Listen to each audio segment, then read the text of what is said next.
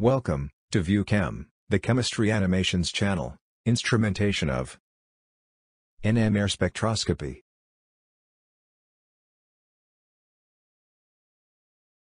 Typical instrument to record NMR spectrum consists of permanent magnets with a particular field strength, like 1.4 Tesla, a source to generate radio frequency detector, an amplifier to amplify the signal, a display system, and a recorder.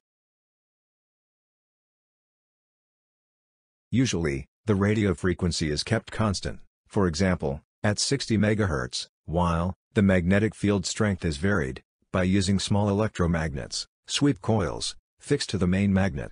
The sweep coils are connected to sweep generator to produce varying magnetic field. The following animation explains the principle involved in the instrumentation of NMR spectroscopy. Instrumentation of nuclear magnetic resonance spectroscopy.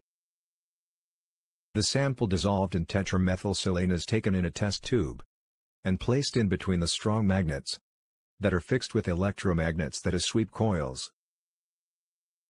As a result, randomly oriented nuclei of hydrogen atoms of that sample align either parallel or anti-parallel with the external magnetic field.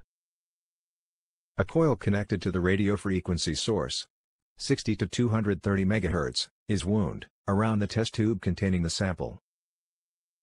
Usually, the radio frequency is kept constant, for example, at 60 MHz, while the magnetic field strength is varied by using small electromagnets fixed to the main magnet. The sweep coils are connected to sweep generator to produce varying magnetic field. At this situation, by varying the magnetic field strength, when the radio frequency energy is irradiated onto the sample, the protons of the hydrogen atoms in the different environments of the molecule absorb the radio frequency and go to the excited state. When the radio frequency energy is stopped, the excited protons come back to the ground state. Then the radio frequency of certain wavelength is emitted by the de-exciting protons. It is the relaxation process. A radio frequency detector detects the emitted radiation. The signal from the radio frequency detector is amplified by the amplifier. From the amplifier, the signal is fed to either cathode ray oscilloscope or a pen recorder. In the following table, chemical shift values of some important protons are presented.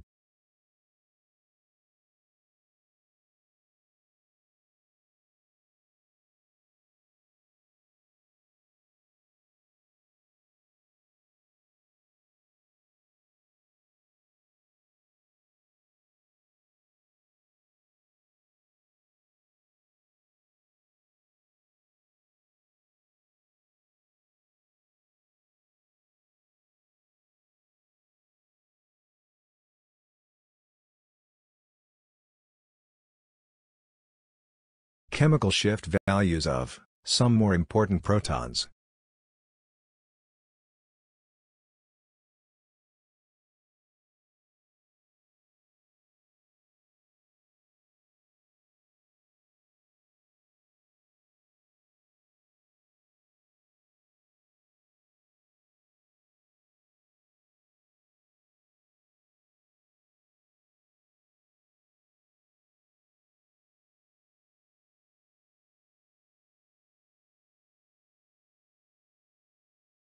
Chemical shift values of some more important protons.